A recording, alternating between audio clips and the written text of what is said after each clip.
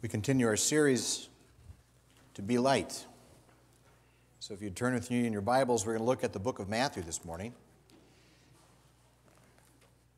Appreciate Brooke and Noah reading the passage of Scripture from Matthew that we're going to be looking at as well.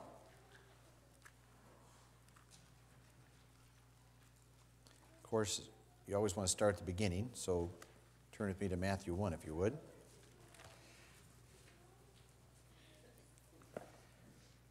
Last week we discovered that Mark's gospel was written primarily to Gentiles, and therefore he only quoted 2 Old Testament passages in the entire book. Matthew, on the other hand, is written primarily to Jews, and he quotes the Old Testament more than 60 times. And so you can understand the difference. We're not going to go through all 60, by the way. We've covered a lot of that already.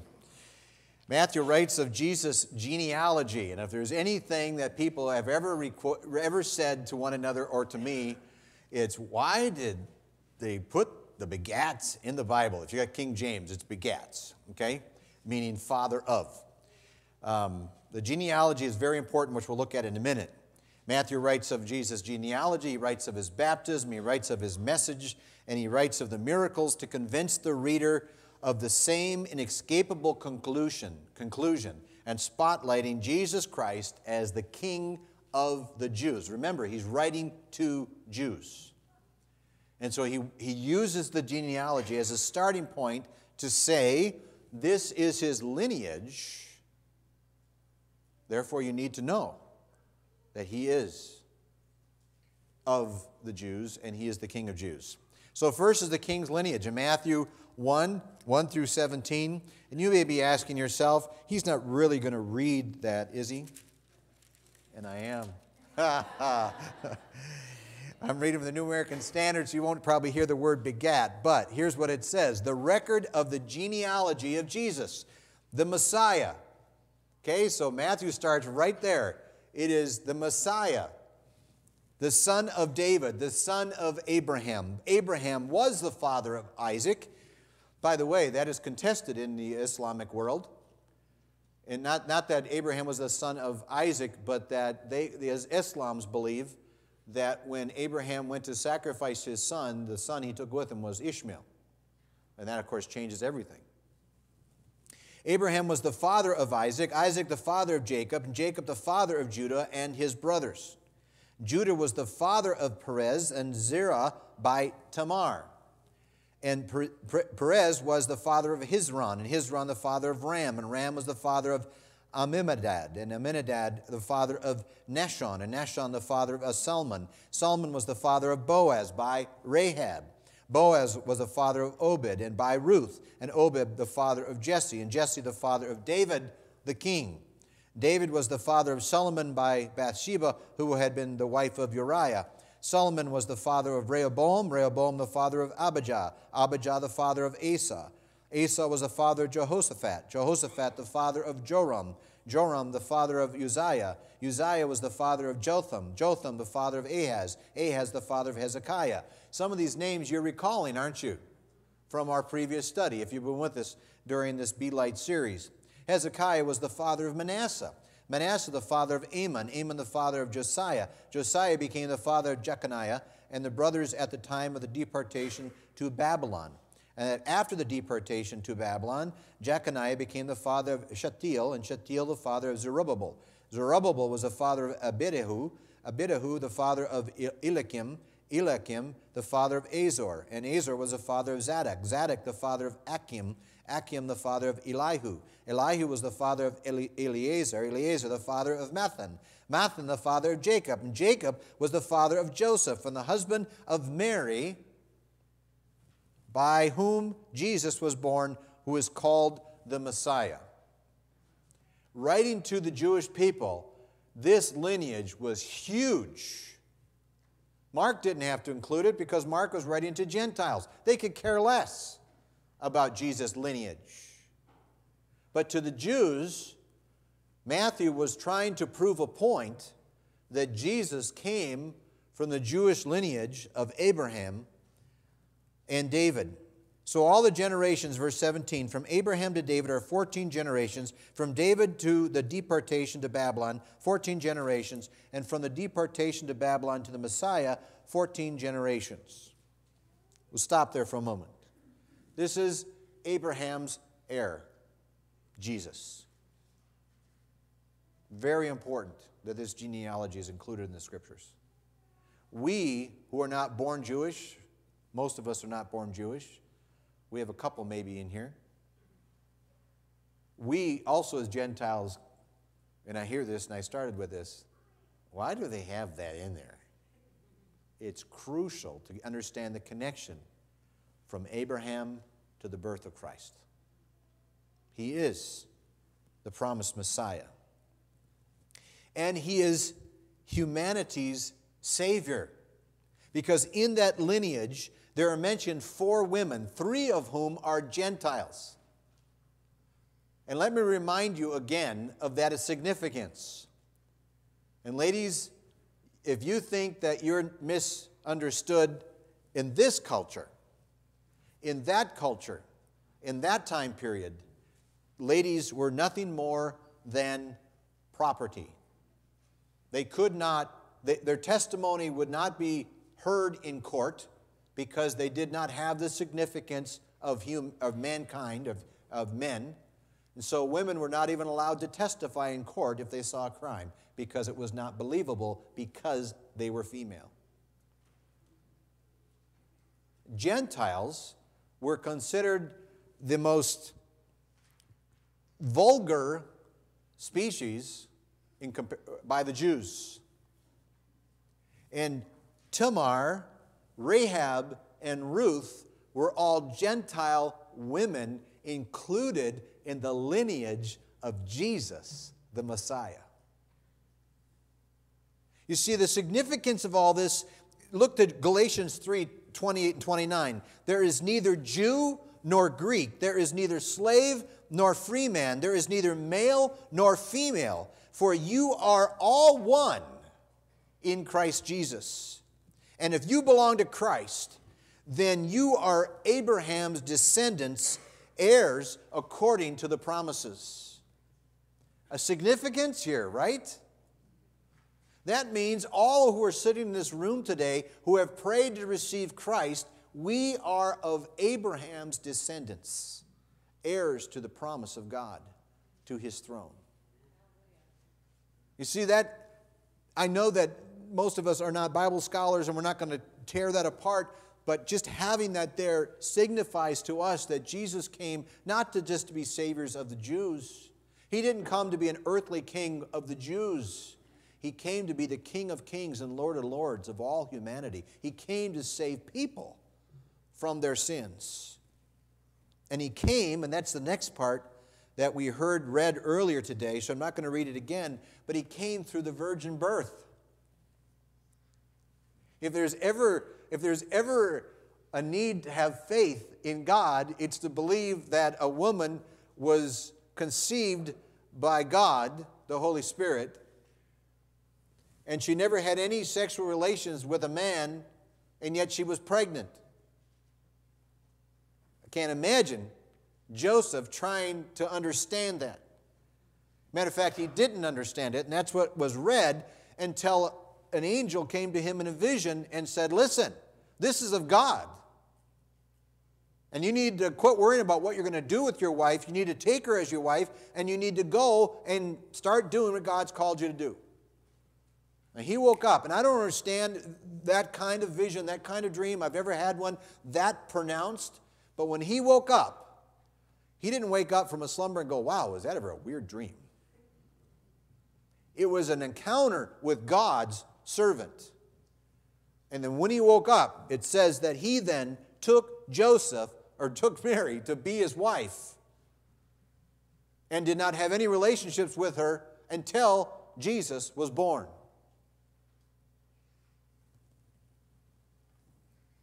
The lineage of Jesus is unique. It is the king's lineage, and it has to be believed by faith.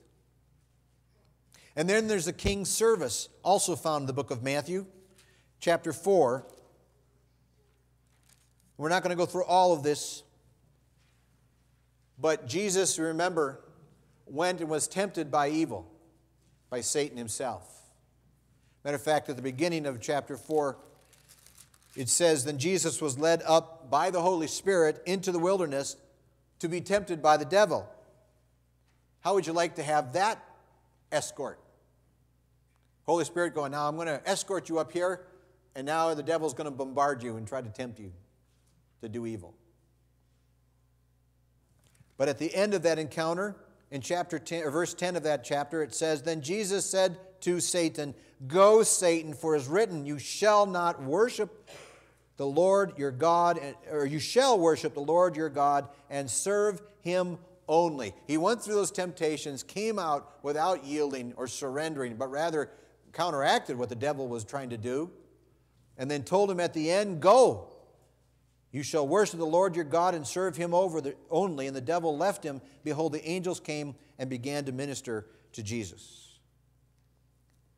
The king's service began with unyielding to temptation and sin. He had not yet embarked upon his ministry.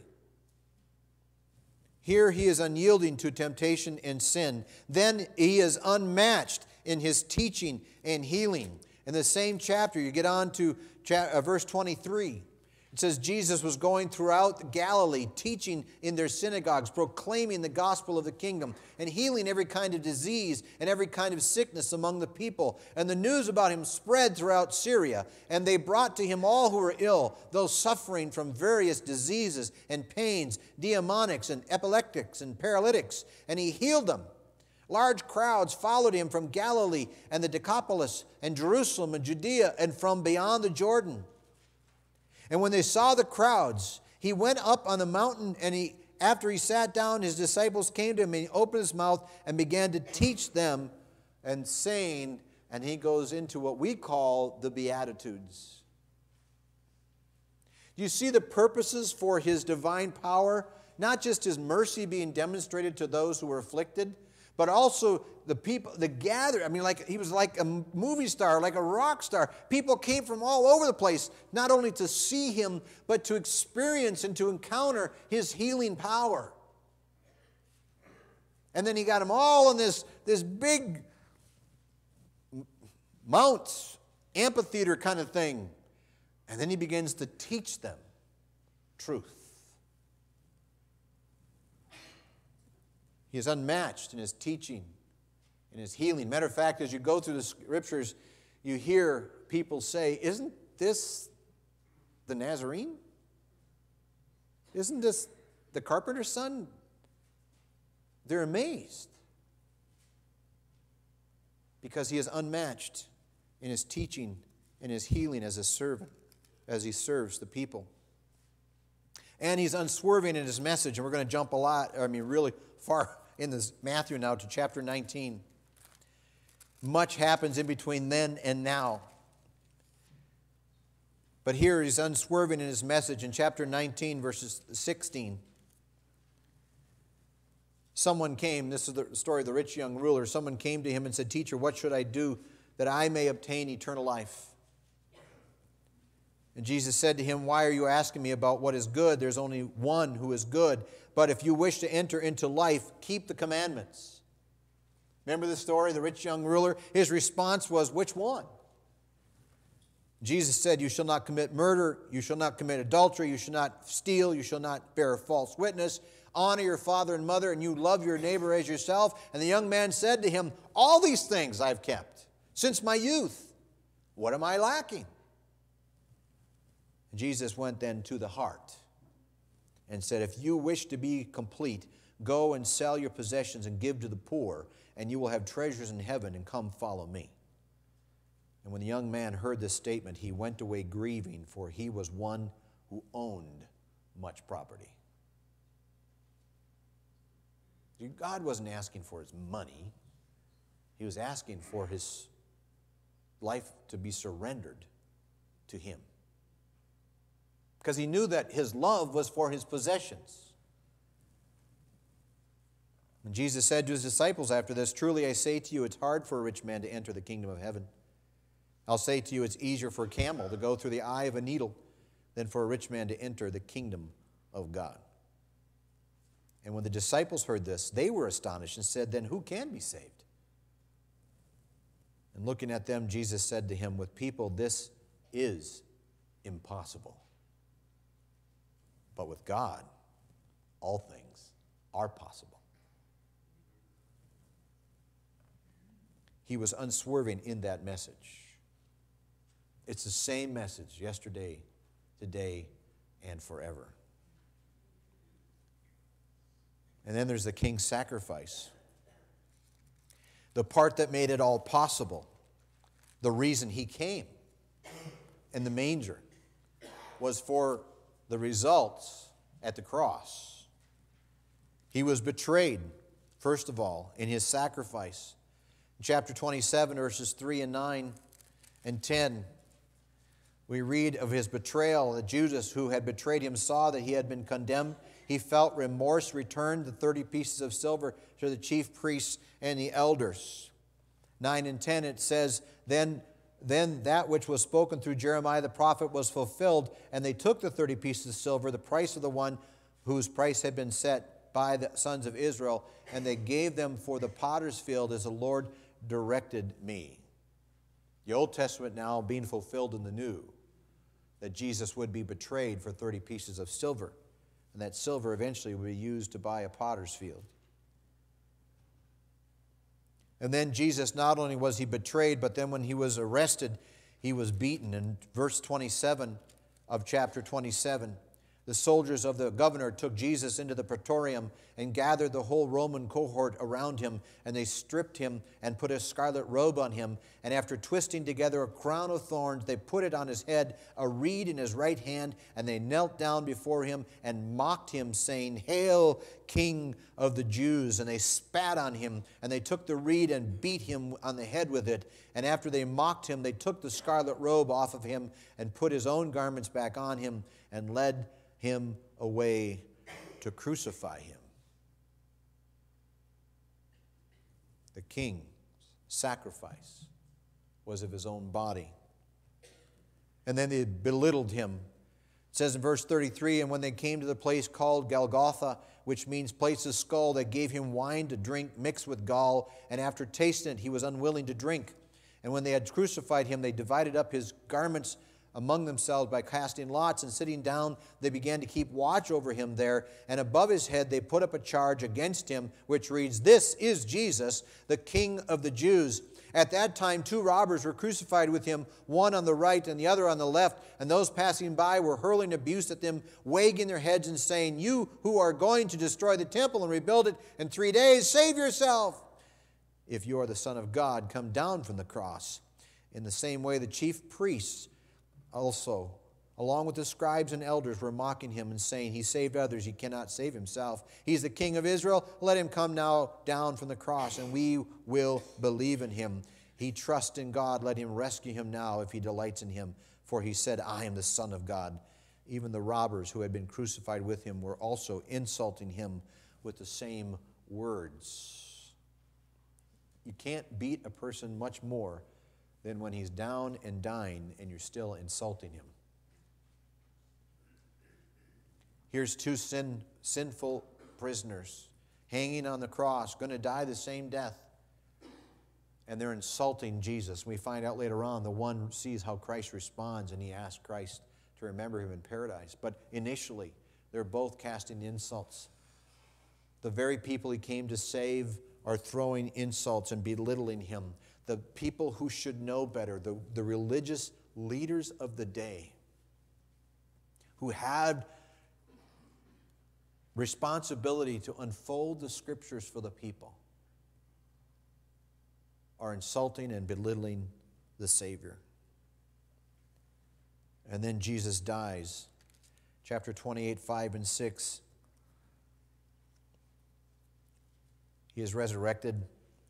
And verse 5 and 6 says that the angel said to the women who came to the tomb, "Do not be afraid, for I know that you're looking for Jesus who has been crucified. He is not here, for he has risen, just as he said. Come see the place where he was lying.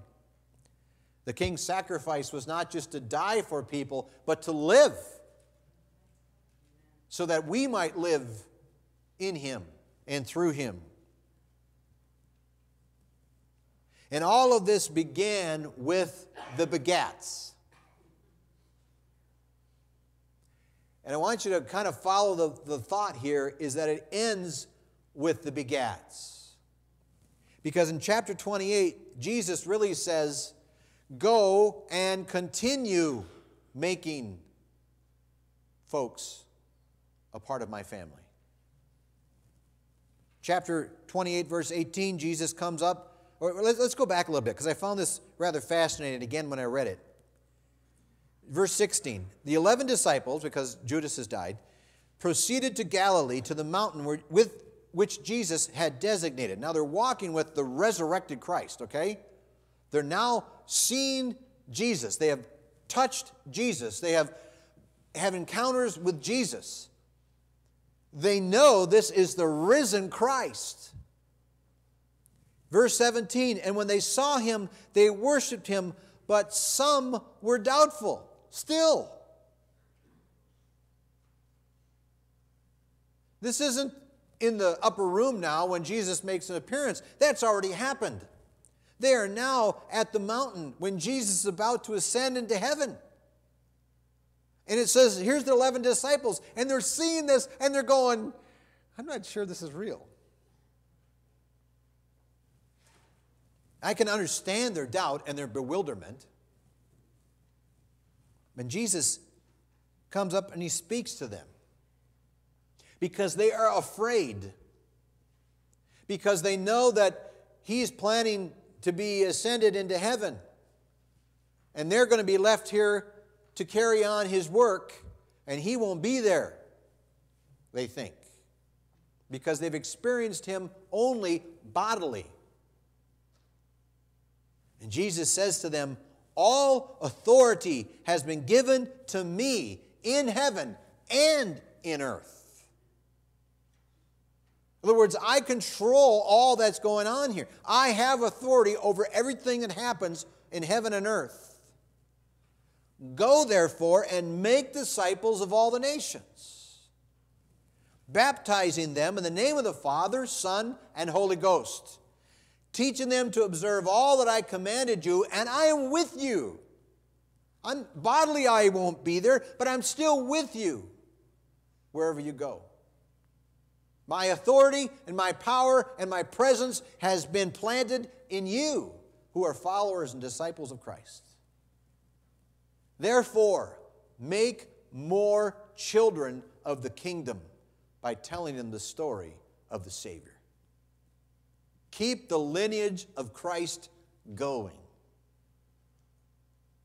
Now, I don't know all of my lineage, but I can tell you I know this much, because I never met my grandparents except for my grandmother on my father's side. They were long gone before I was born. But I know that grandfather John, whose Bible I still possess, great-grandfather John, actually, whose Bible I still possess, loved the Lord Jesus Christ. And he gave birth to my grandfather, who gave birth to my father, who gave birth to me. But it wasn't just a physical birth. Each one of those men passed Jesus along to their family members. Yeah, praise God. I know my grandmother, who I did know, was a godly Christian woman. My dad didn't come to faith in Christ until he was an adult and married and had children. But my lineage goes back not only to grandfather John, but it goes back to great, eventually to Jesus, right? Because those who come to faith in Christ are a part, we read, of the Abrahamic covenant. We become a part of the family of God. This morning in Sunday school, I'm going to ask the worship team to come up. This morning in Sunday school, questions was raised about those who've never heard the gospel? What is their eternal destiny? And of course, we're trying to understand and get handle on the fact that if a person doesn't have that sin issue removed and redeemed through Christ, then it remains there and separates them for all eternity from God. Well, how are they supposed to hear? How is some person off in some remote village or some village that believes in a different religion that doesn't include Christ, how are they supposed to come to saving knowledge of Christ?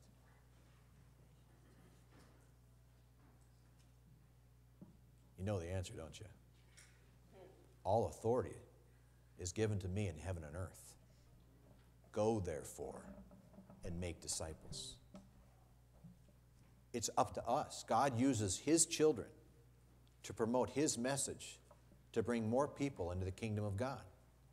We can't change people's minds, but we are supposed to reveal God's truth so that the Spirit can work on them. Matthew ends his book as he started, spotlighting the lineage of Jesus Christ as the King of the Jews, but a Savior for all.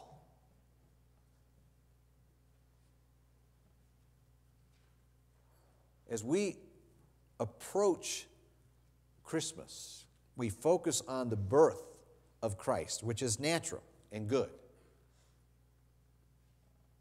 But again, I need to remind all of us, it isn't just to bring us good feelings of the holidays and get family together. It isn't so that we can go, wasn't that a sweet story? Or didn't the kids, weren't they cute? And all this kind of stuff that we all enjoy. It's to remind us that we live in a world, and it can be no more accented how evil our world is than what this country experienced at that shooting. That is evil running rampant. And it gets worse unless Christ comes and redeems people and nations. And He can. And He says, I have these points of lights all over the place. They're called my children. Those who accepted Christ are to be a light of God's truth to others, so that evil is defeated and people are saved and redeemed from their sins. The message is Jesus is still the Savior of the world, and He uses us as His messengers of truth. We were once children of darkness, but now we are children of light. We need to live as children of light. Let's pray. Father God, thank you so much for this incredible story of your birth, life, death, resurrection. It has so much more greater significance than just the romantic kind of feeling of a holiday. God, you are calling us to live as children of light, to share this glorious message of salvation with those that are living in darkness. Lord, help us, encourage us, move us to get out of our comfort zone and share God's truth. And let the Spirit do the work, but that we would surrender as your messenger. Let us be a Christmas present to others by giving them the greatest gift of all, and that is the message of salvation and redemption. Thank you, Father, that you have saved us from our sins.